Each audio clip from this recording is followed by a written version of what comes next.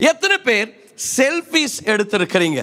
இந்த காலத்தில் செல்ஃபீஸுங்கிறது ரொம்ப பிரபலமான ஒரு நார்மலான ஒரு காரியமாக மாறிவிட்டது. வாலிபர்கள், டீனேஜர்ஸ் அப்படின்ட்டு இல்லை, எல்லா வயதினருமே எல்லா தரப்பினருமே பயன்படுத்துகிற ஒரு காரியமாக அது மாறிவிட்டது. அந்த காலத்தில் பார்த்தீங்க அப்படின்னு சொன்னால், ஒரு குறிப்பிட்ட இடத்துக்கு போனீங்க, ஒரு நல்ல சீனிக் லொக்கேஷனுக்கு போயிட்டீங்க, இல்லை இடம் பிடிச்சிருச்சு, கேமரா இருக்குது, ஃபோட்டோ பிடிக்கணும் அப்படின்னு சொன்னால் யாராவது ஒருத்தருடைய உதவியை கேட்கறதா இருந்திருக்கும். சார் ஒரு ஹெல்ப், ஒரு ஃபோட்டோ பிடிச்சி கொடுத்துட்றீங்களா அப்படின்னதும் அவர் ஏதாவது அவசரத்தில் போயிட்டு இருந்திருப்பார். உடனே ஓகே ரெடி 1 2 3 அப்படின்னு எடுத்துக்கிட்டு போயிருப்பார். அதுக்கப்புறம் வாங்கி பார்த்தா தான் தெரியும், ஒன்று கண்ணை மூடி இருக்கும், இல்லைன்னா உங்களோட ஸ்மைல் உங்களுக்கு பிடிச்சிருக்காது, உங்கள் லுக்கு கச்சா இன்னும் கொஞ்சம் நல்லா ஸ்மைல் பண்ணியிருந்தா நல்லா இருந்திருக்குமே அப்படின்னு சொல்லிட்டு ஃபீல் பண்ணியிருப்பீங்க. எத்தனை பேருக்கு அப்படி நடந்திருக்கு? எல்லாருக்குமே நடந்திருக்கு, அப்படிதானே? ஆனால் gone are those days. இப்பெல்லாம் அப்படி இல்லைங்க, எல்லா ஃபோன்லேயே கேமரா வந்துருச்சு, அப்படிதானே? எல்லா ஃபோன்லேயும் முன்னால் ஒரு கேமரா, பின்னால் 3 கேமரா. நீ போக போக கேமரா அடிக்கிட்டே போவாங்கன்னு நினைக்கிறேன். ஒரு இடம் பிடிச்சதுன்னா ஃபோனை எடுத்தோமா, அப்படி ஒரு அமுத்தினமா ஃபோட்டோ ரெடி, அப்படிதானே? So that is a selfie. Selfie அப்படிங்கிறது ஒருவர் தன்னைத்தானே எடுத்துக்கொள்ளுகிற ஒரு புகைப்படம். இந்த செல்ஃபீஸில் இருக்கிற அட்வான்டேஜ் என்னென்னா, யாருடைய ஹெல்ப்பும் வேண்டாம். ரெண்டாவது, நீங்கள் ரெடியானதுக்கப்புறம் எடுத்துக்கலாம், அப்படிதானே? நல்லா எடுத்து நல்லா சிரிச்சுட்டு உங்களுக்கு பிடிச்ச மாதிரி சிரித்து லுக்கெல்லாம் கரெக்டாக இருக்கான்னு பார்த்துக்கலாம். அதுக்கப்புறம் பிரைட்னஸ் இன்க்ரீஸ் பண்ணிக்கலாம். அப்புறம் அதை ஒரு கிளிக் பண்ணி ஒரு ஃபோட்டோ எடுத்துகிட்டு அதில் இருக்கிற சௌகரியம் தான் என்ன, அப்படி தானே? அதனால் இப்போ இந்த செல்ஃபிங்கிறது ரொம்ப பிரபலமாயிருச்சு. என்னுடைய கணிப்பு, இந்த ஆராதனையில் இணைந்திருக்கிற எல்லாரும் ஒன்று ஏதாவது ஒரு செல்ஃபியில் நீங்கள் ஒரு பங்காக இருந்திருப்பீங்க, இல்லைன்னா நீங்களே செல்ஃபி எடுத்திருக்கிறீங்க. இன்றைக்கு நான் பேச விரும்புவது என்னவென்று சொன்னால், உங்களுடைய சிந்தையிலே உங்களை குறித்து இருக்கிற செல்ஃபி. நம்ம எல்லாருக்குமே நம்மளை பற்றி ஒரு இமேஜ், ஒரு செல்ஃபியை நம்மளாகவே நம்ம பிடித்து நம்முடைய சிந்தையில் வச்சிருக்கிறோம்.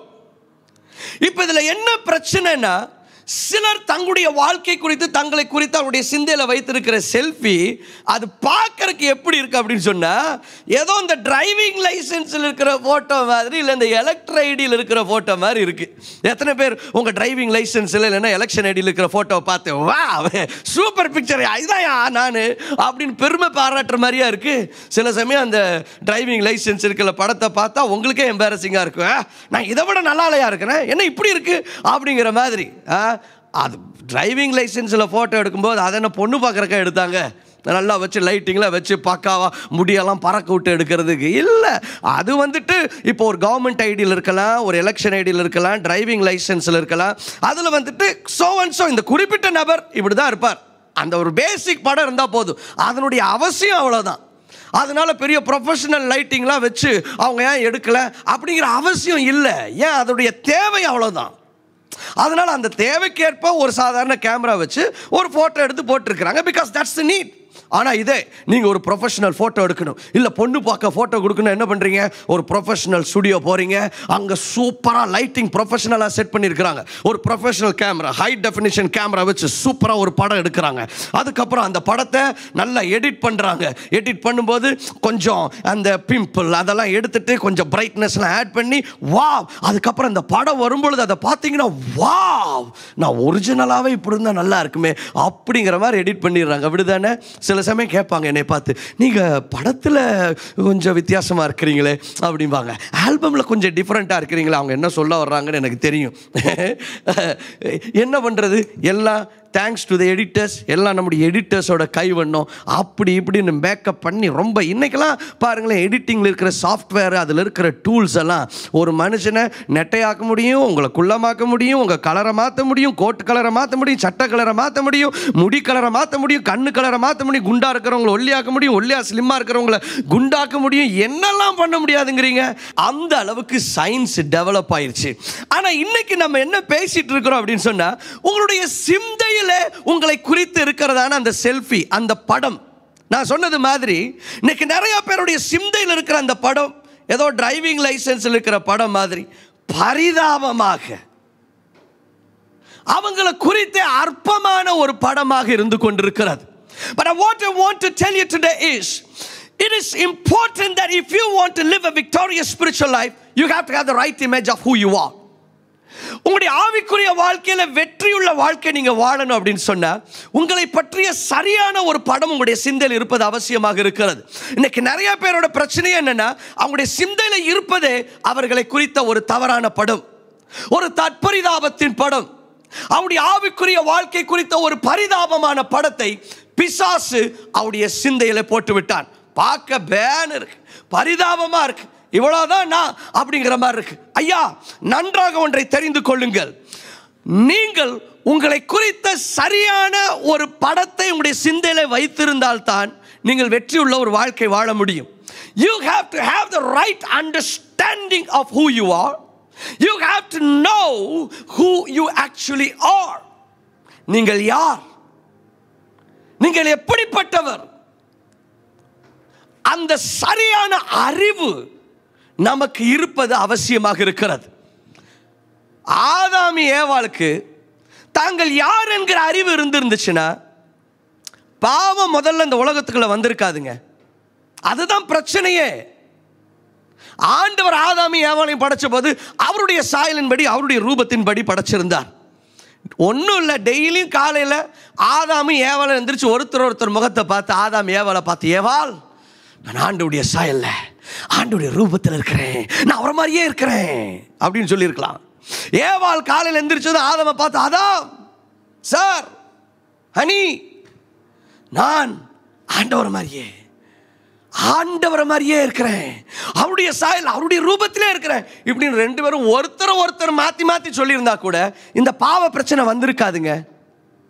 ஏன்? அந்த பாம்பு என்ன சொல்லுச்சு? அந்த சர்ப்பம் அந்த பொல்லாத பிசாசு அவர்களை பார்த்து சொல்றான், இந்த பழத்தை சாப்பிட்டா அப்படி மாறிடுவ அப்படிங்கிறான். இந்த பழத்தை சாப்பிட்டா ஆண்டவர் மாதிரி நீ ஆவேங்கிறான். ஐயா, பழம் சாப்பிட்டா தான் இவங்க ஆண்டவரை மாதிரி மாறுறாங்களா என்ன? இல்லை, அவங்க ஏற்கனவே ஆண்டவர் மாதிரி இருந்தாங்க. இப்போ ஆதாமுக்கும் ஏவாளுக்கும் தாங்கள் இன்னார் என்கிற அந்த அறிவு, தாங்கள் இன்னார் என்கிற அறிதல் இல்லாதபடினாலே பிசாசு ஈஸியா ஏமாத்திட்டு போயிட்டான். They did not come to the realization that they are in the image of God. They did not have the right self in their mind that they are in the image of God. நான் ஏற்கனவே ஆண்டவருடைய சாயல்ல தான் இருக்கிறேன். தாங்கள் ஆண்டவருக்குள் யார் என்கிற அறிதல் அவர்களுக்குள்ள இல்லாதபடினாலே பிசாசு அவங்களை ஈஸியா ஏமாத்திட்டு போயிட்டான். பாவம் வந்துருச்சுங்க.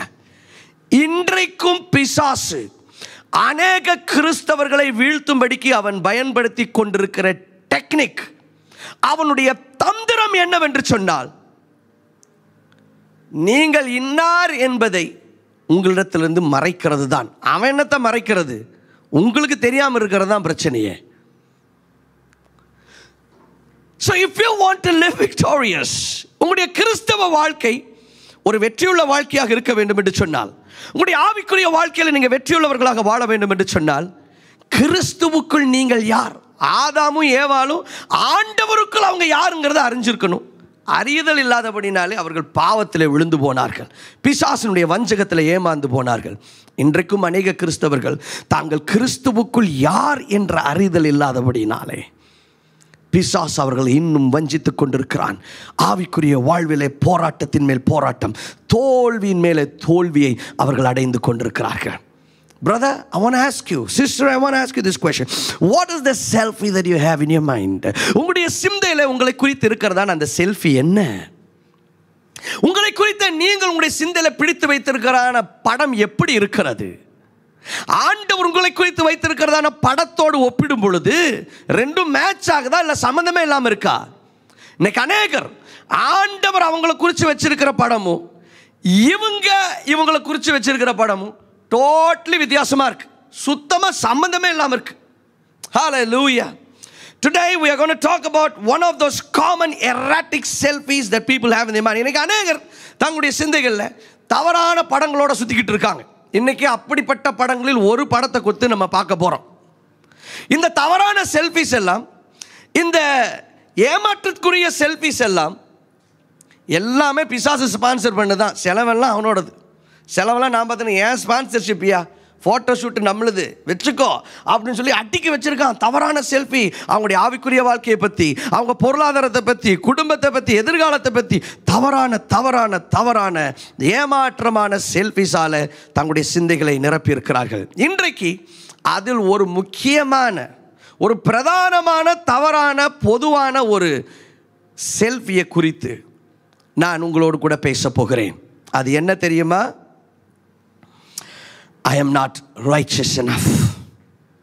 நான் பெருசாக ஒரு நீதிமான்லாம் கிடையாதுங்க, நான் ஒரு பாவிங்க, நான் அந்த அளவுக்குலாம் கிடையாது, நான் சொல்லிக்கிற மாதிரிலாம் கிடையாது, ஐயோ நான் அப்படின்னு சொல்லி தங்களுடைய ஆவிக்குரிய வாழ்க்கையில் அவர்களை பற்றிய ஒரு தற்பரிதாபமான படத்தை அநேக கிறிஸ்தவர்கள் தங்களுடைய சிந்தையில் வைத்திருக்கிறார்கள். ஏதோ ஒரு தப்பு பண்ணிட்டாங்க, உடனே அவங்க சிந்தையில் ஐயோ அவ்வளோதான், நான் பெருசாக நான் ஒரு நீதிமான்லாம் கிடையாது. ஐயா, நீதிமான்னு உங்களுக்கு நீங்களே சர்டிஃபிகேட் கொடுக்குற ரைட் ஆண்டவர் கொடுக்கவே இல்லை.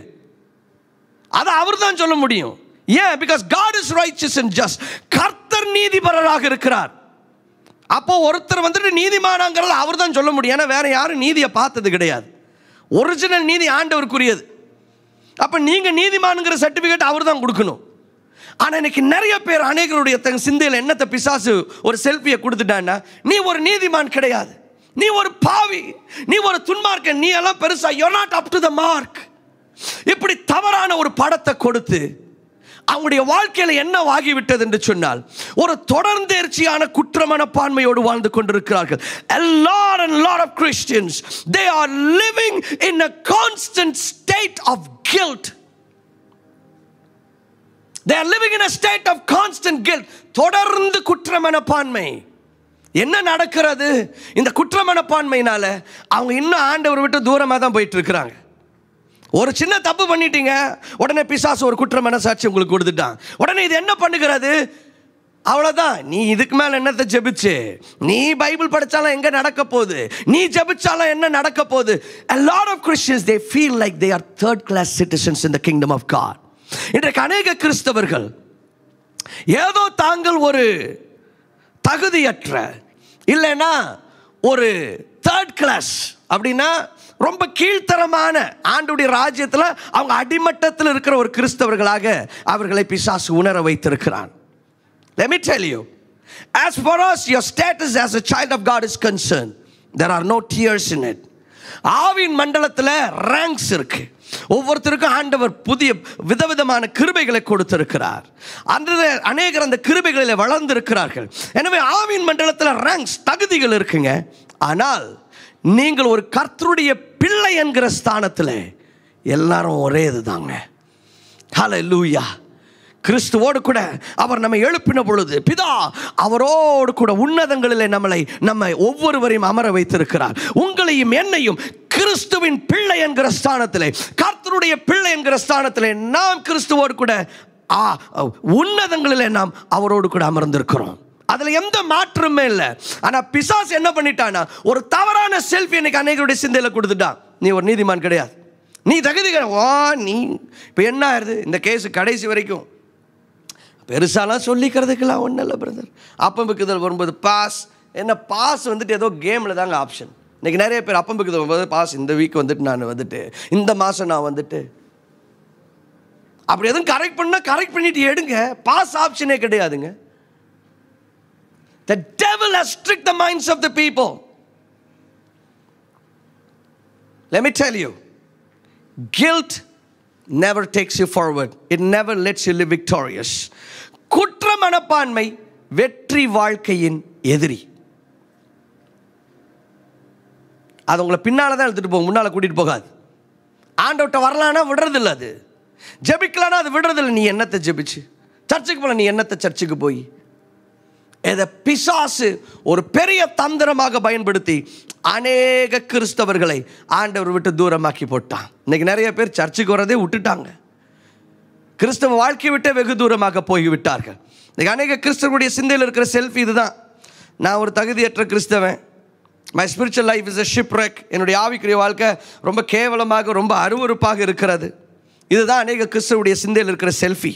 அவருடைய ஆவிக்குரிய வாழ்க்கை குறித்து அவர்களுக்கு இருக்கிற செல்ஃபி இதுதான். ஆனா ஆண்டவர் உங்களை குறித்து வைத்திருக்கிற படம் என்ன தெரியுமா? You know what is God's portrait of you? This is God's portrait of you. God is looking at you and he's telling you are righteous. ஆண்டவர் உங்களை பார்த்து சொல்லுகிற உங்களை குறித்து வைத்திருக்கிற படம் என்ன தெரியுமா? நீ ஒரு நீதிமான், நீ ஒரு நீதிமான். ஒருவேளை நீங்க என்ன பார்த்து என்னவா ஆண்டவர் சொல்றார்? உங்களை தாங்க சொல்றார். ஆண்டவர் சொல்றார் நீ ஒரு நீதிமான்.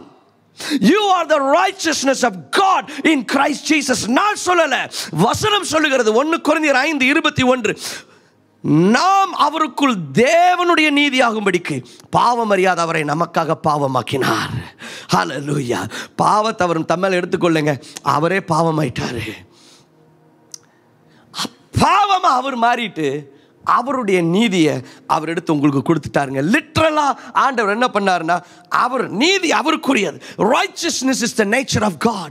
நீதி ஆண்டவருடைய தன்மை, அவருடைய சுபாவம், அவருடைய குணாதிசயம். அவர் தன்னுடைய குணாதிசயமாகிய அந்த நீதி எடுத்து உங்க மேல என் மேல போட்டு விட்டுட்டாருங்க. Are you able to process that in your mind? நீங்க ரட்சிக்கப்பட்ட பொழுது என்ன நடந்தது தெரியுமா? எப்ப ரட்சிக்கப்பட்டீங்க? என்றைக்கு பிதா இயேசு கிறிஸ்துவை மரித்தோரிலிருந்து உயிரோடு எழுப்பினார், இயேசுதான் ஆண்டவர் என்று அறிக்கை செய்தீர்களோ அந்த நொடி பொழுதே நீங்க ரட்சிக்கப்பட்டுட்டீங்க. அதைத்தான் ரட்சிப்பின் அனுபவம்னு சொல்றோம். கரெக்டா? Are we all on the same page? ரட்சிக்கப்படுறதுக்கு ஒரு மனுஷன் என்ன பண்ணணும்? பிதா இயேசு கிறிஸ்துவை மரித்தோரிலிருந்து உயிரோடு எழுப்பினார்னு விசுவாசிக்கணும். அப்புறம் இயேசுதான் ஆண்டவர்னு சொல்லி அறிக்கை பண்ணணும். அவ்வளோதாங்க. இதை பண்ணினீங்கன்னா உடனே ரட்சிக்கப்பட்டீங்க. அதைத்தான் ரட்சிப்பின் அனுபவம்னு சொல்கிறோம். இன்னொரு விதத்தில் மறு பிறப்பு, born again experience, மறுபடியும் பிறந்த அனுபவம் என்று சொல்லுகிறோம். என்னது மறுபடியும் பிறந்தது? நிக்கோதேமு கேட்ட மாதிரி அம்மா வயிற்றுக்குள்ள திரும்ப போயிட்டா வெளியே வர முடியும்னு கேட்டார் பாருங்களேன். யோவான் 3ஆவது அதிகாரத்தில் எப்படிலாம் யோசிச்சிருக்காரு பாருங்களேன். மூளையை மியூசியத்தில் வைக்கணுமோ அப்படிங்கிற மாதிரிலாம் நிறைய கேள்விகள் பைபிளில் இருக்குது. அவர் கேட்குறாரு, அவரால் புரிஞ்சுக்கொள்ள முடியல ஆவியின் காரியத்தை. மறுபடியும் பிறக்கிறதுனா என்னது?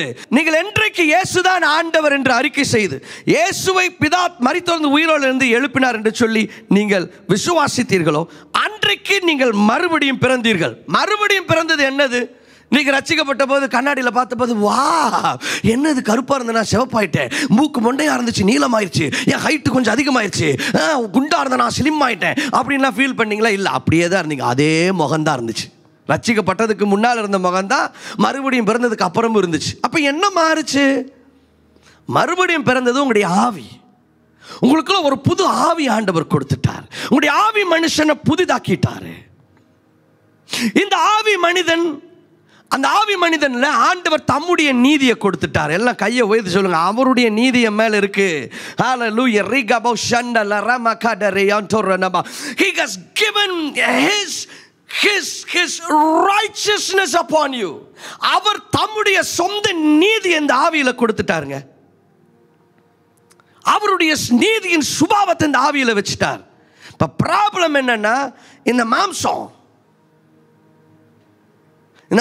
சில சமயம் என்ன பண்ணுதுன்னா, இந்த ஆவி சொல்ல விரும்பினதை இது செய்ய விட மாட்டேங்குது. அதனால தான் கலாத்தியர்ல பார்க்கிறோம் என்ன சொல்லப்பட்டிருக்கிறது?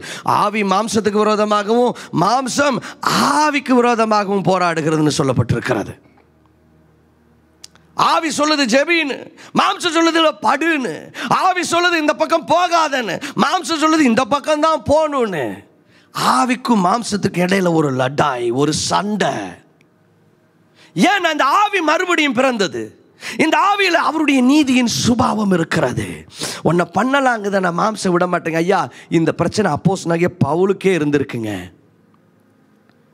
அவர் என்ன சொல்லுகிறாரு?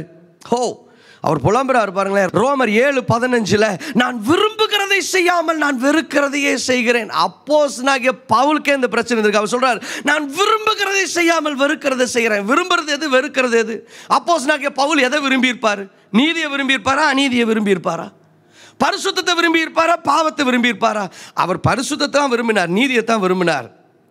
ஆனா விரும்பாததை செய்யறேங்கிறார். அப்பனா அவருக்கே சில சமயம் அப்படின்னா உடனே அதெல்லாம் பண்ணியிருப்பார் அப்படின்லாம் யோசிக்காதீங்க. அவரோட டிகிரி வேற மாதிரி இருந்திருக்கும். அப்படிதானே? கோவப்படக்கூடாதுன்னு நினைக்கிறேன், ஆனா கோவப்பட்டுறேன். இதை செய்ய திட்டக்கூடாதுன்னு நினைக்கிறேன், திட்டிடுறேன். இப்படி ஏதோ ஒரு பிரச்சனை. விரும்பினதை செய்யாம நான் விரும்பாத செய்கிறேன். இப்போ நல்லா கவனிங்க. இப்போ இந்த ஆவி மனுஷன் ஆண்டவர் சொல்கிறத செய்யணுங்கிறான். இந்த மாம்சத்தில் அவர் தொடர்ந்து அவர் சொல்லுகிறார், நான் அல்ல மாம்சத்தில் குடி கொண்டு இருக்கிற பாவமேங்கிறார். இப்போ இந்த மாம்சம் என்ன பண்ணுதுன்னா சில பாவ காரியங்களுக்கு நேராக இழுத்து ஒரு குறிப்பிட்ட காரியத்தை செய்ய வச்சுருன்னு வைங்களேன், உடனே பிசா சொல்கிறான், இதுதான் நான் சொன்ன பார்த்தேன், நீ தேற மாட்ட அவ்வளோதான் அப்படின்னு சொல்லிட்டு அவங்கள பற்றி ஒரு தவறான அபிப்பிராயம், ஒரு குற்ற மனசாட்சியை கொடுத்து இன்றைக்கு அநேகர் ஆண்டவர் விட்டு தூரமாக பிசாசு வச்சுருக்கிறாங்க. But I want to remind you today that you are the righteousness of God. You are the righteousness of God. நீங்கள் ஒரு நீதிமான். எல்லாம் கையை உயர்த்தி சொல்லுங்க, நான் ஒரு நீதிமான். ஹல்லேலூயா. ஃபாதர் ஐயா பாடி இருக்கிறாரு, நீதிமான்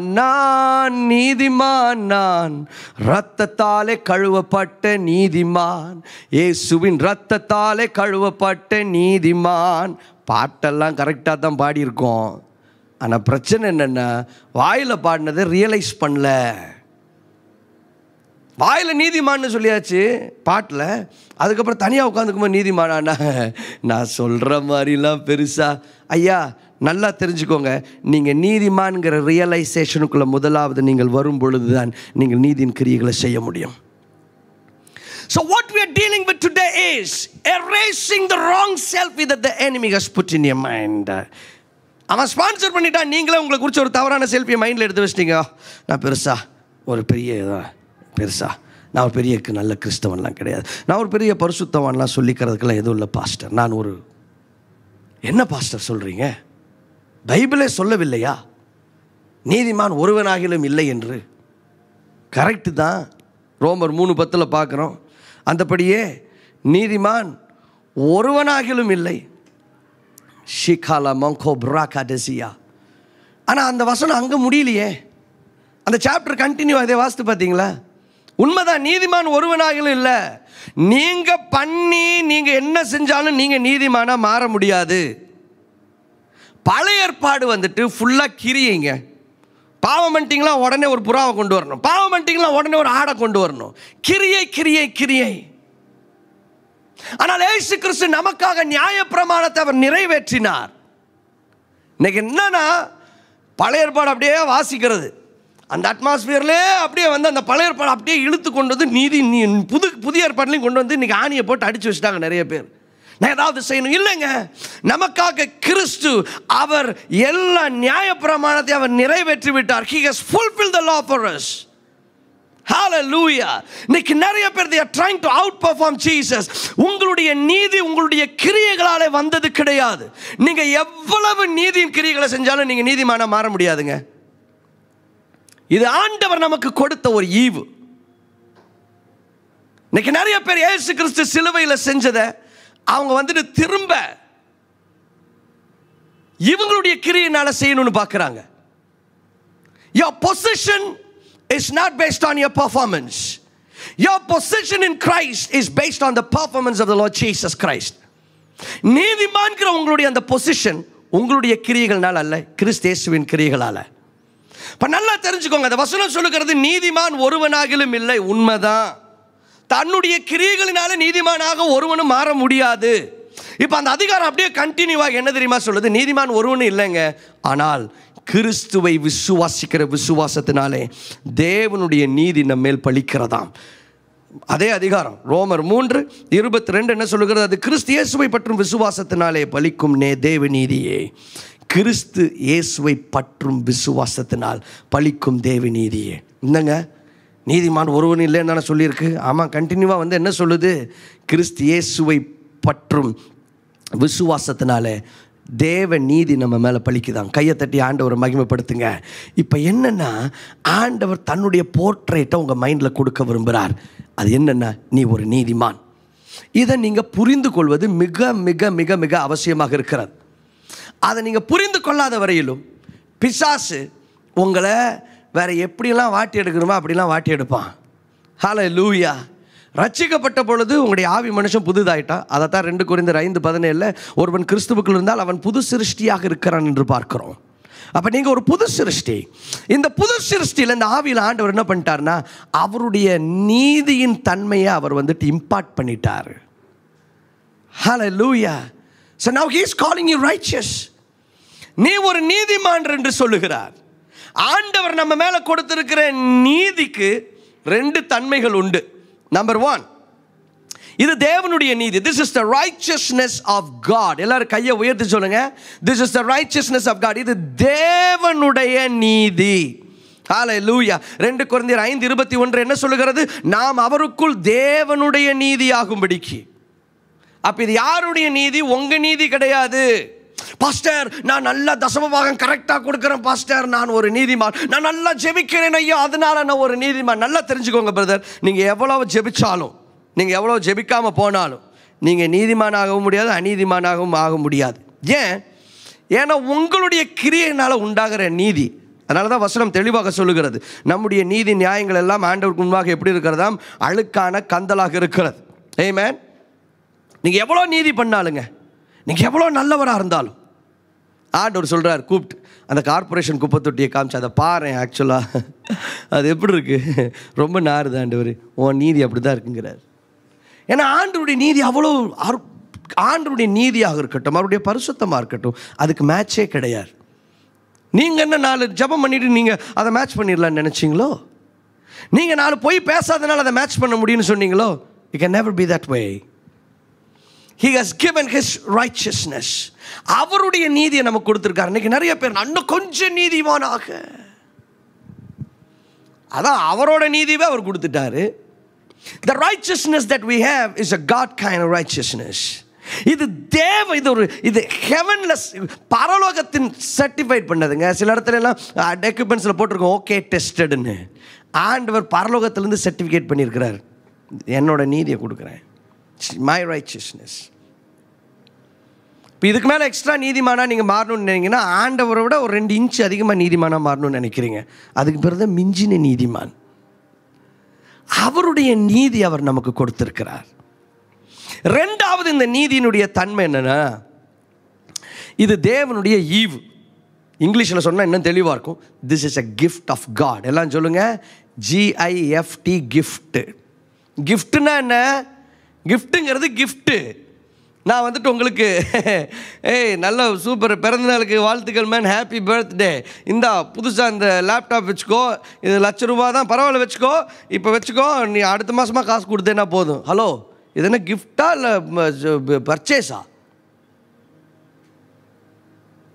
கிஃப்டை கொடுத்துட்டு இங்கேப்பா நீ அடுத்த மாதமாக காசு கொடு அப்படின்னா அது கிஃப்டா என்ன? A gift unbecomes a gift if you pay for it, if you do anything about it. அது கிஃப்ட்டுங்கிறதுக்கு காரணமே என்னன்னா, அது இலவசங்க, இது free. You did not do anything about it. அப்போ இந்த நீதி வந்துட்டு தேவனுடைய ஈவா. ரோமர் 5:17 ரொம்ப அழகாக சொல்லுகிறது, அல்லாமலும் ஒருவனுடைய மீறுதலினாலே அந்த ஒருவன் மூலமாய் மரணம் ஆண்டு கொண்டிருக்க கிருபையின் பரிபூர்ணத்தையும் நீதியாகிய ஈவின் பரிபூர்ணத்தையும். எல்லாரும் நல்லா இழுத்து சொல்லுங்களேன், ஈவு. ஆமா, காதுல நல்லா இருக்க பாய்வதாக. எல்லாம் சொல்லுங்க, இது தேவனுடைய, நல்லா நல்லா ரெடி 1 2 3 சொல்கிறேன், இழுங்க. இது தேவனுடைய, ரெடி 1 2 3, ஈவ். இது ஈவுங்க, இது ஒரு கிஃப்ட், இது ஃப்ரீ, இது நீங்க எதுவும் பண்ணி வாங்க முடியாது. So let that get into your mind. It is free and you cannot do anything about it. இது ஆண்டவர் ஃப்ரீயா நம்ம ரட்சிக்கப்பட்டப்போ நமக்கு கொடுத்துட்டார். ஹalleluya. வாவ் பாஸ்டர் சூப்பரா சொல்லிட்டீங்க. அப்போ நான் என்ன பண்ணிட்டு இருந்தாலும் நான் வந்துட்டு அப்படியே கண்டினியூ பண்ண வேண்டியதான். ஸோ வாட் டு ஐ மீன்? அப்போ நீங்கள் இருக்கிற பாவத்தில் அப்படியே இருங்க, நீங்கள் பண்ணுறதை அப்படியே பண்ணுங்கன்னு நான் சொல்லிட்டு இருக்கிறேன்னா, no, that's not what I'm trying to say. அப்படியானால் நீங்கள் எப்படி வேண்டுமானாலும் வாழலாமா? பதில் இல்லை. ஏன்னா வசனம் சொல்லுகிறது, நீதியை செய்கிறவன், நீதியை செய்கிறவன் அவர் நீதியுள்ளவராக இருக்கிறது போல தானும் நீதியுள்ளவனாக இருக்கிறான். இங்கிலீஷில் எப்படி இருக்குன்னா, he who practices righteousness is righteous. நீதியை செய்கிறவன் நீதியுள்ளவனாக இருக்கிறானா. Hallelujah. Thank you Jesus. Now what does it mean? இப்போ வசனம் என்ன சொல்லுதுன்னா, நீ நீதியின் கிரியை செய்யணும் அப்படிங்குது. ஆனால் இப்போ நல்லா கவனிச்சுக்கோங்க, இந்த புரிந்து கொள்ளுதல தான் ஒரு சின்ன ப்ராப்ளம். என்னன்னா, இப்போ நான் நிறைய பேர் என்ன நினைக்கிறாங்கன்னா, நான் அந்த நீதியின் கிரியை செஞ்சேன்னா, நான் வந்துட்டு அவங்கள மன்னிச்சேன்னா, நான் வந்துட்டு இந்த நல்ல காரியத்தை பண்ணனா, வா நான் ஒரு நீதிமான் மாதிரி ஃபீல் பண்ணுறேன். அது உங்கள் ஃபீலிங்க, அது உங்கள் ஃபீலிங். அதுதான் சுயநீதிங்கிறது. That's what is called as self righteousness. இன்னைக்கு நிறைய கிறிஸ்தவருடைய தவறான கொள்ளுதல் என்னன்னா, நான் வந்துட்டு இதை பண்ணணும்னா நான் நீதிமானாக மாறிடுவேன், இதை நான் பண்ணாமல் இருந்தேன்னா நான் நீதிமானாக இருப்பேன். இல்லை, நான் தான் சொல்கிறேன், நீங்கள் ரட்சிக்கப்பட்டப்பவே ஆண்டவர் தம்முடைய நீதி உங்களுக்கு கொடுத்துட்டார். இது தேவனுடைய நீதி. நீங்கள் நீதியின் கிரியை செய்கிறதுனால நீங்கள் நீதிமான் கிடையாது. நீங்கள் நீதிமான்கிறனால நீங்கள் நீதியின் கிரியை தான் செய்வீங்க. எப்படி எக்ஸ்பிளைன் பண்ணுறது? ஒரு டாக்டர் இருக்கிறாரு, அவர் மருந்து மாத்திரை எழுதி கொடுக்குறாருங்கனால டாக்டரா? அப்படி பார்த்தா எத்தனையோ பேர் நீங்கள் மருந்து மாத்திரை எழுதுவீங்க, அப்படி தானே? நம்ம ஊரில் எல்லாருமே டாக்டர் தான். இருமலா ஒன்றும் இல்லை, இந்த இலையை கொஞ்சம் வேக வச்சு அதை நல்லா கொதிக்க வச்சு அதில் கொஞ்சம் இதை போட்டு அதுக்கப்புறம் உப்பு கொஞ்சம் போட்டு அதுக்கப்புறம் இந்த கல்கண்டு கொஞ்சம் வாங்கி பனங்கள் கண்டுமா பார்த்து அது வந்துட்டு லேசாக ஒரு 4 எல்லாருமே நம்ம ஊரில் டாக்டர் தான். அட்லீஸ்ட் ஒரு பேராசிட்டமால் ஆஸ்பிரின் சொல்ல மாட்டீங்க? எவ்வளோ மருத்துவம். அப்போ நீங்களாம் டாக்டரா? ஐயா, ஒருத்தர் வந்துட்டு மருத்துவம் பார்க்கறனால அவர் மருத்துவர் கிடையாது, அவர் மருத்துவருங்கிறனால அவர் மருத்துவம் பார்க்குறார். அப்படி நீங்கள் நீதியின் கிரியை செய்யறனால நீங்கள் நீதிமான் கிடையாது.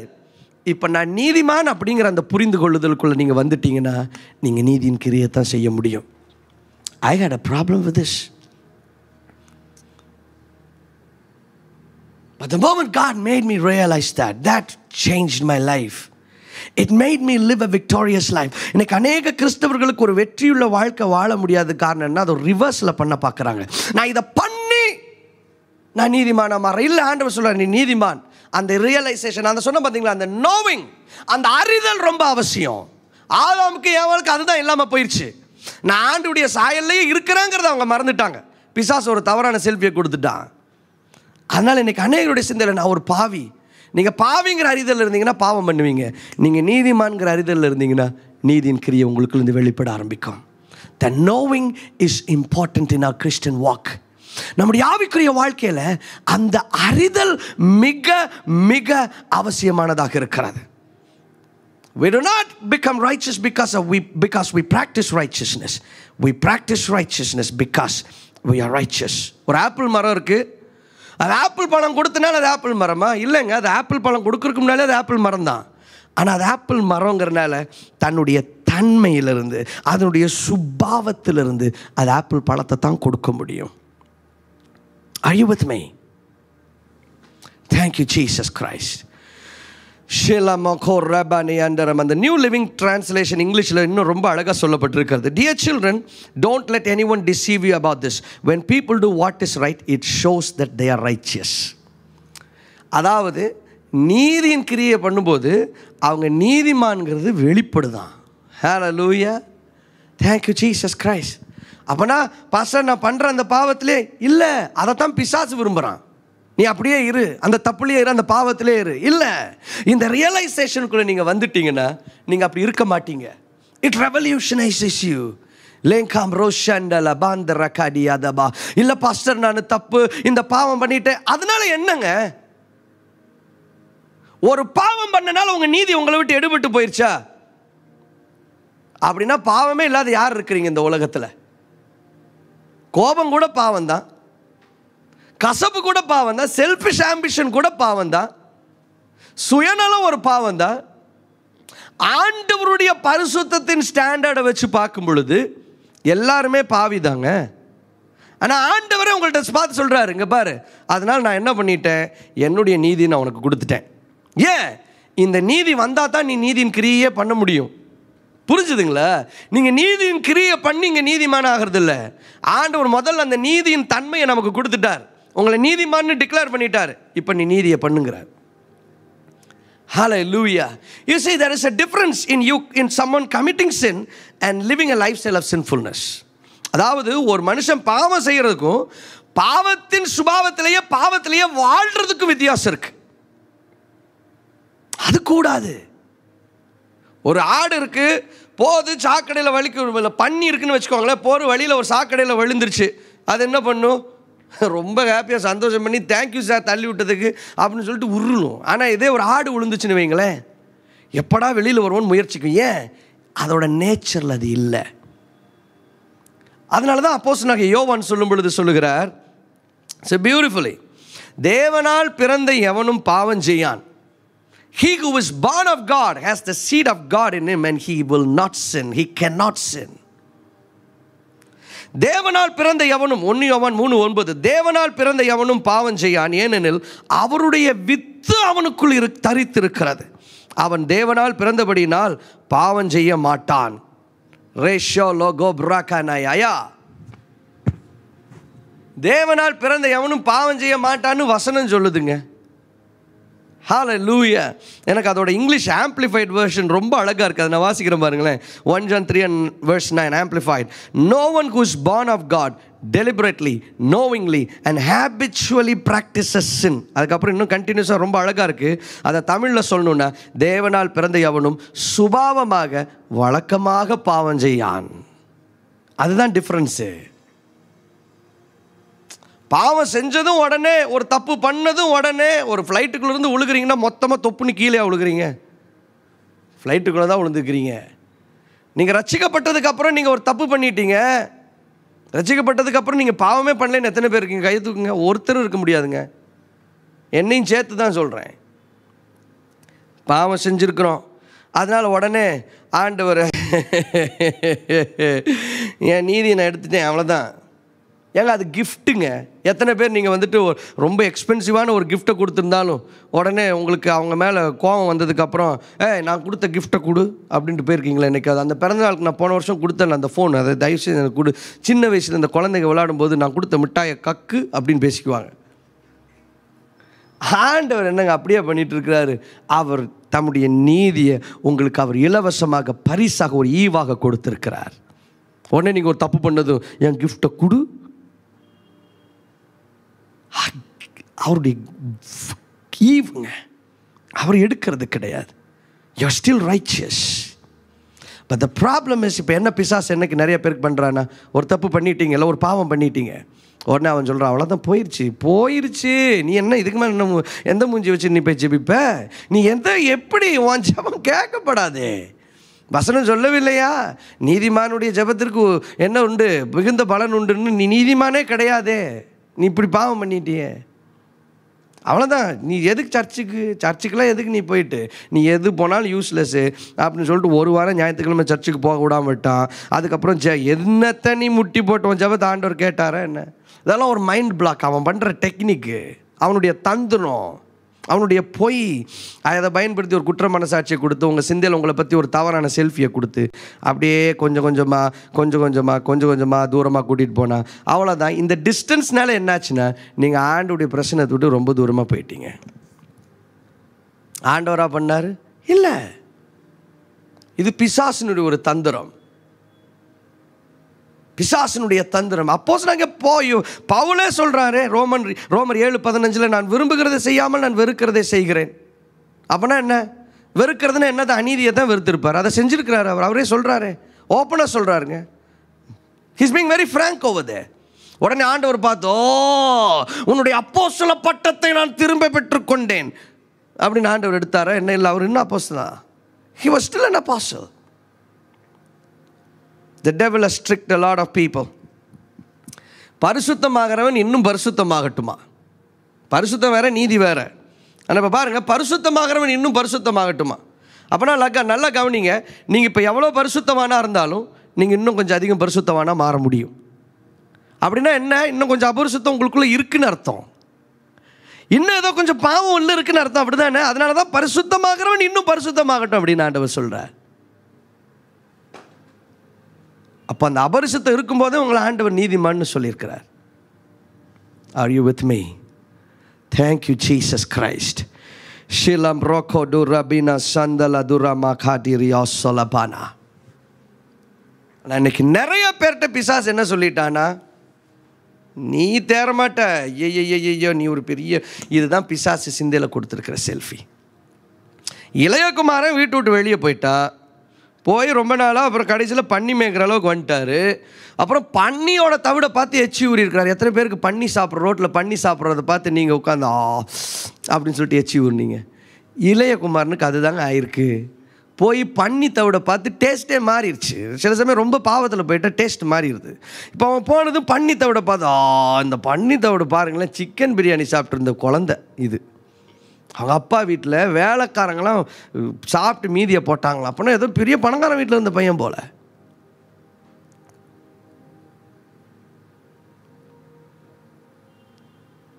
டெய்லி லேம்பு சாப்பிட்டு இருந்த பையன் வீட்டில் கடா வெட்டி கொண்டாடிக்கிட்டு இருந்தாங்க. இன்னைக்கு பன்னியோட தவிட பார்த்து இப்போ கடைசியில் புத்தி வந்துருச்சு. சரி அப்பா வீட்டுக்கு போவோம். வர்றான். ஒருவேளை பன்னி மேய்ச்சிருந்தா பன்னி ஸ்மெல் வந்திருக்கும் தானே, அப்படி தானே? பன்னி நாற்று அடிக்குது. வர்றான். உடனே அப்பா பார்த்துட்டு வந்துட்டியா, சரி முதல்ல இந்த ஃபஸ்ட்டு ஸ்டார்ட் பண்ணுங்கப்பா இந்த ப்ராசஸை, இவனை ஃபஸ்ட்டு பையனாக மாற்றுங்க அப்படின்னு அப்பா சொன்னார். பையன் என்னைக்குனாலும் பையன் தாங்க, கையை தட்டுங்க. மேலா சந்த ரொகால் அபினியா வந்ததுக்கப்புறம் சரி பன்னியோடு இருந்து கொஞ்சம் ஓரளவு லைட்டாக பன்னிக்குட்டி மாதிரி ஆயிருக்க, முதல்ல ப்ராசஸ் இனிஷியேட் பண்ணுவோம். முதல்ல நீ பன்னிக்குட்டியிலேருந்து முதல்ல வந்துட்டு மனுசுத்து புத்திரனாக மாறு அப்படின்னு அப்பா சொன்னார். இல்லை, அவன் வந்தப்போ போனப்பவும் பையன்தான், திரும்ப வந்தப்பவும் பையன்தான். Your status never changed. But the devil has given a wrong picture in your mind and he's been devastating your life. Friend, the good news is now. You can start where you are left. நீங்க எங்க விட்டீங்களோ அங்கிருந்து ஆரம்பிக்க முடியுங்க. நீ ஒரு நீதிமான். நீங்க செய்ய வேண்டியதெல்லாம் ஒன்று, நீதியை பிராக்டிஸ் பண்ண ஆரம்பிங்க. பாவம் பண்ணிட்டேன், தப்பு பண்ணிட்டேன், இந்த தவறு பரவாயில்ல, இப்போ அதுக்கு என்ன பண்ண முடியும்? பிசா சொல்கிறான் அவனை தான் நீ பண்ணிட்டு திரும்ப அப்படியே போயிட்டு இதிலே கண்டினியூ பண்ணுங்கிறான்.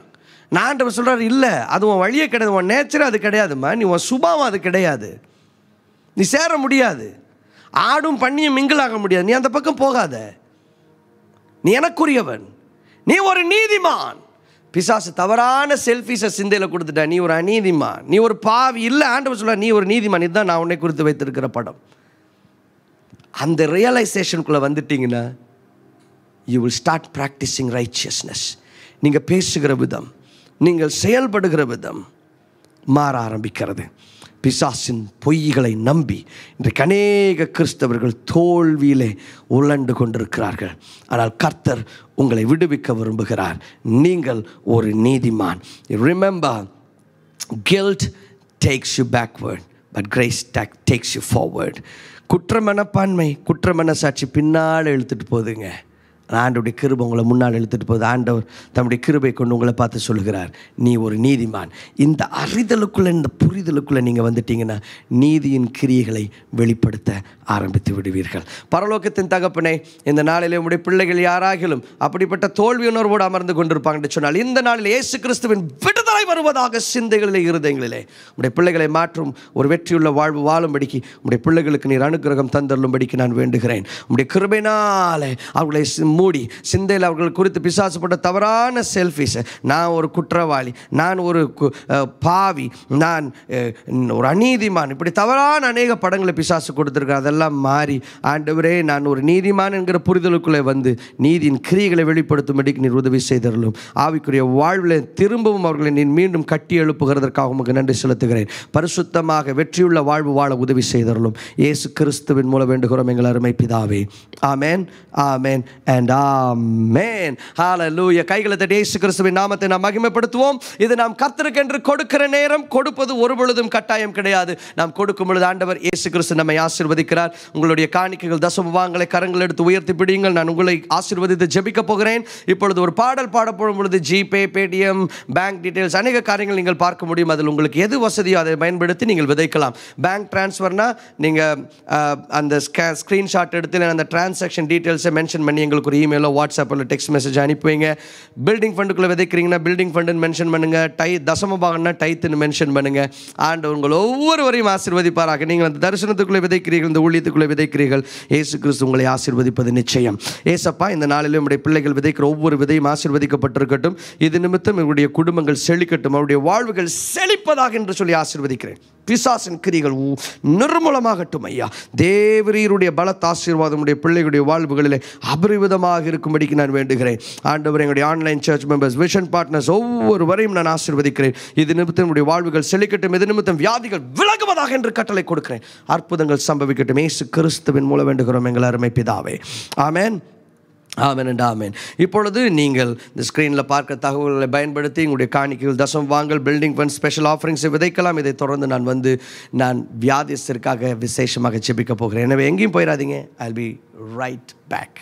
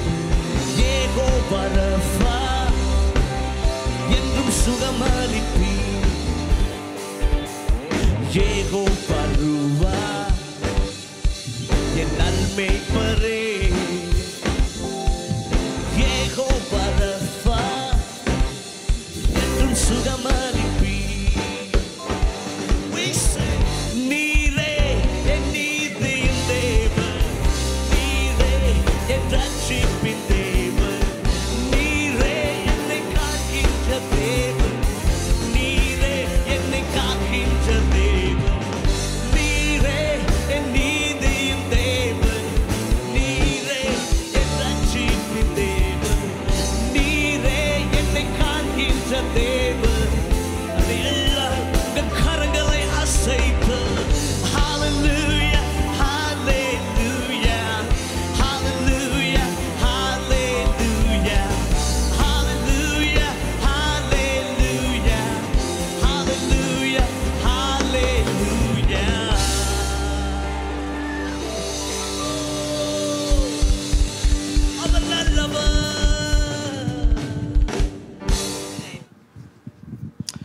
ஹல்லேலூயா. இந்த நாளிலே காணிக்கைகள் தசம பாகங்கள் செலுத்திய உங்கள் யாவருக்கும் இயேசு கிறிஸ்துவின் நாமத்திலே நான் வாழ்த்துக்களை கொண்டு வருகிறேன்.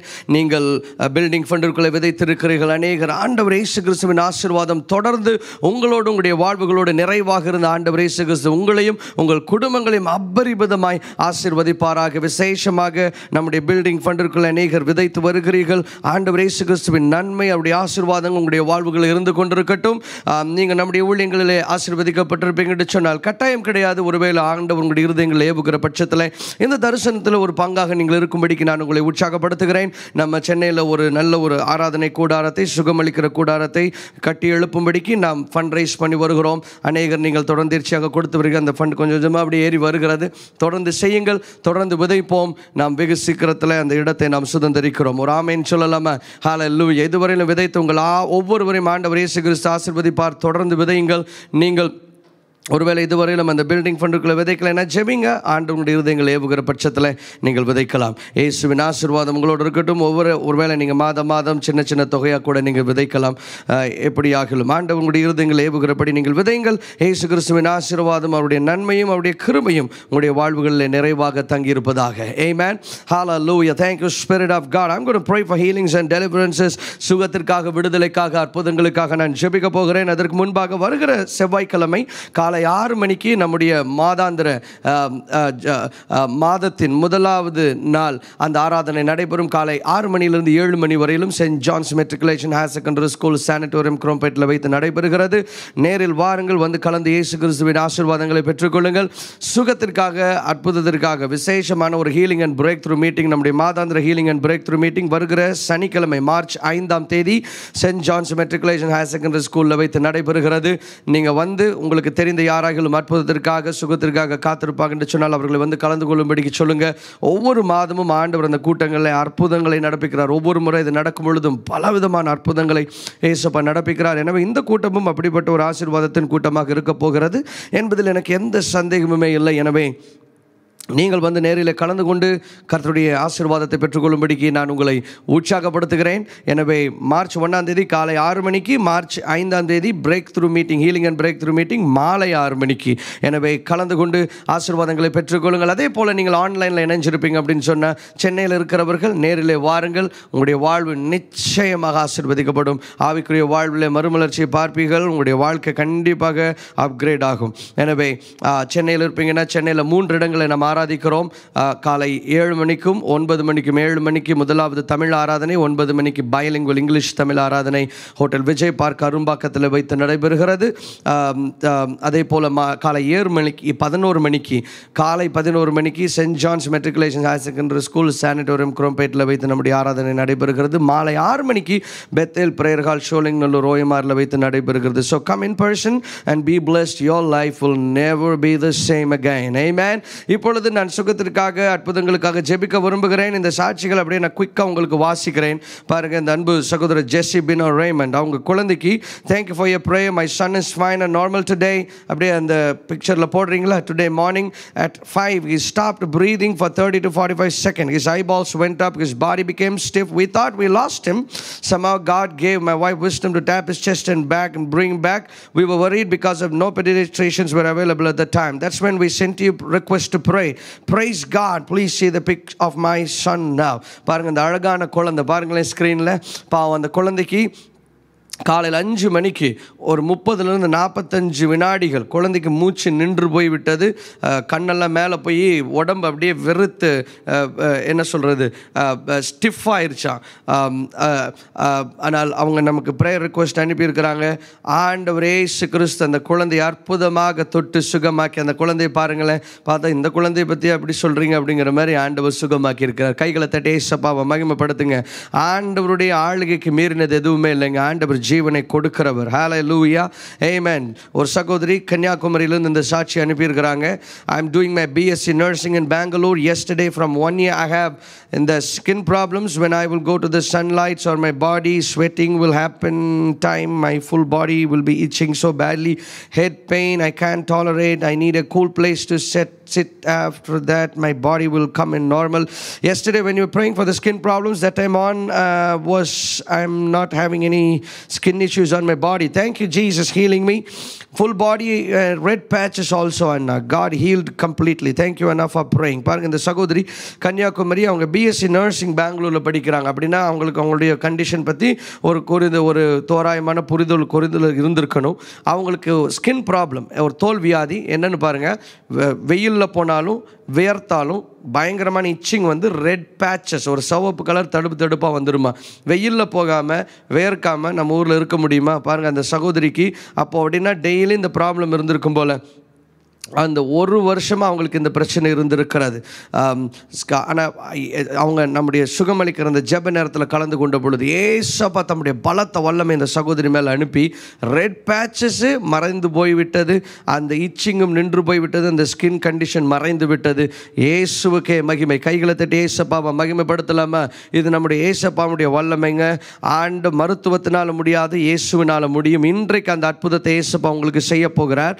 நான் இப்பொழுது உங்களுக்காக ஜெபிக்க போகிறேன். அதற்கு முன்பாக உங்களுக்கு ஞாபகப்படுத்துகிறேன், ஏசப்பா உங்களுக்கு அற்புதங்களை செய்யும் பொழுது நீங்கள் மற்றவர்களோடு பகிர்ந்து கொண்டு இயேசு கிறிஸ்துவின் நாமத்தை மகிமைப்படுத்துங்க. எவ்வளோ பேருக்கு சொல்ல முடியுமோ அவ்வளோ பேருக்கு சொல்லுங்கள். ஏசப்பா செஞ்ச அற்புதத்தை வெட்கப்படாமல் சொல்லி இயேசுவின் நாமத்தை மகிமைப்படுத்துங்க. ரெண்டாவது, உங்களுடைய சாட்சிகளை எங்களுக்கு அனுப்பி வைங்க. ஏன்னா உங்களுடைய சாட்சிகள் மற்றவருடைய வாழ்வுகளிலும் அற்புதங்களை கொண்டு வரும். அதுலையும் வெட்கப்படாதீங்க. நீங்கள் இப்போ இந்த ஸ்க்ரீனில் பார்க்குற அந்த இமெயில் ஐடி இல்லைன்னா அந்த வாட்ஸ்அப் நம்பருக்கு தெளிவாக உங்களுடைய சாட்சியை அனுப்பி வைங்க. சுருக்கமாக அனுப்பாதீங்க, தெளிவாக அனுப்புங்க. நீங்கள் அனுப்பும் பொழுது நான் சொல்லுகிறேன் இந்த 6 தகவல்களை இன்க்ளூட் பண்ணுங்க. நம்பர் 1 உங்களுடைய பெயர், இரண்டாவது உங்களுடைய பிக்சரை முடிந்தவரை கண்டிப்பாக அதை இன்க்ளூட் பண்ணுங்க, ஒரு ஃபோட்டோ ஆஃப் யோர்ஸ். எதுக்குன்னா அது வந்துட்டு it adds to the authenticity of the testimony. மூன்றாவதாக உங்களுக்கு இருந்த வியாதியினுடைய பெயர். நான்காவதாக எவ்வளோ நாளாக அது இருந்துச்சு அந்த வியாதி. ஐந்தாவதாக இப்பொழுது ஏசப்பா இன்றைக்கு நாம் ஜெபிக்கும் பொழுது உங்களுக்கு என்னத்தை செய்தார். ஆறாவதாக உங்கள்கிட்ட scan report, blood test report, before after picture அந்த மாதிரி இருக்குன்னு சொன்னால் அதையும் இன்க்ளூட் பண்ணி அனுப்புவீங்க. ஆமென். இப்பொழுது உங்களுடைய அற்புதத்தை பெற்றுக்கொள்ள நீங்கள் ஆயத்தமாக உங்கள் இடது கையை வியாதி இடத்துல வைத்துக்கொள்ளுங்க, வலது கை ஏசப்பாவுக்கு நேராக உயர்த்துங்க.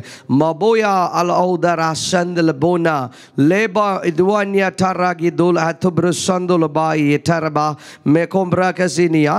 ஏசு கிறிஸ்துவின் ஒரு வல்லமையுள்ள சத்தம் உங்களுடைய சரீரங்களில், அநேகருடைய சரீரங்கள் இப்பொழுது தொனிக்கிறது. நசரேனாகிய இயேசு கிறிஸ்துவின் வல்லமையுள்ள நாமத்திலே எல்லா வியாதிகளுக்கும் பலவீனங்களுக்கும் கட்டளை கொடுக்கிறேன். இப்பொழுதே சரீரங்களை விட்டு நீ வெளியேறி போ.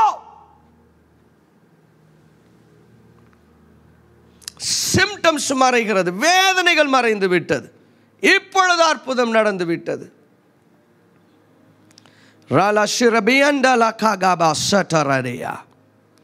சரீரம் முழுசும் அந்த தோல்வியாதினால் அப்படியே அந்த ஸ்பாட்ஸ் இருந்து கொண்டிருக்கிறது. சில காயங்கள் மறைந்து காய்ந்து கிடக்கிறது, சில காயங்கள் அப்படியே ஃப்ரெஷ்ஷாக இருக்குது. அந்த தோல்வியாதி ஏசப்பா இப்பொழுது உன்னை சுகமாக்குகிறார் சகோதரா. இது ஒரு சகோதரன். Be healed now in Jesus name. ஒருவேளை நான் சொல்லும் பொழுது அதே பிரச்சனை வேற யாருக்கும் கூட இருக்கலாம். Be healed now in Jesus mighty name. அநேகருடைய தோல்வியாதிகளை ஏசப்பா சுகமாக்குகிறார். Receive a miracle. Allergies மறைகிறது. லேரகீனியம் the லாத்தோபா சந்தலஹாமியா. Extra growths மறைவதாக, கட்டிகள் மறைந்து போய் என்று கட்டளை கொடுக்கிறேன். நசரேனாகிய இயேசு கிறிஸ்துவின் வல்லமையுள்ள நாமத்தில் அற்புதங்கள் நடக்கட்டும். உம்முடைய பலத்தை நாம மகிமைப்படட்டும் ஐயா. உம்முடைய பிள்ளைகளுடைய சரீரங்களில் அற்புதங்களை நடப்பித்து விட்டதற்காக நன்றி. பொருளாதாரங்கள் அற்புதங்கள் நடக்கட்டும். வேலை இல்லாதவர்களுக்கு வேலை இந்த நாளிலே சம்பவிப்பதாக. அற்புதத்தை பேசுகிறேன் இயேசு கிறிஸ்துவின் மூலம் வேண்டுகிறோம் எங்கள் அருமை பிதாவே. ஆமென், ஆமென் அண்ட் ஆமென். உங்கள் சரீரங்களை தொட்டு பாருங்கள். ஏசப்பா இப்பொழுது உங்களை சுகமாக்கி இருக்கிறார். நான் ஏற்கனவே சொன்னது போல் இப்போ நீங்கள் ஸ்க்ரீனில் பார்க்குற அந்த இமெயில் என்ன வாட்ஸ்அப்புக்கு உங்களுடைய சாட்சிகளை நீங்கள் பார்க்குற அந்த டீட்டெயில்ஸ் எல்லாம் இன்க்ளூட் பண்ணி அனுப்பிங்க. உங்கள் பெயர், உங்களுடைய புகைப்படம், உங்களுக்கு இருந்த வியாதியினுடைய பெயர், எவ்வளோ நாளாக உங்களுக்கு இருந்துச்சு, இப்பொழுது ஏசப்பா உங்களுக்கு என்னத்தை செய்தார், இதெல்லாம் இன்க்ளூட் பண்ணி எங்களுக்கு அனுப்புவீங்க. இயேசுவின் நாமம் மகிமைப்படுவதாக. ஹல்லேலூயா.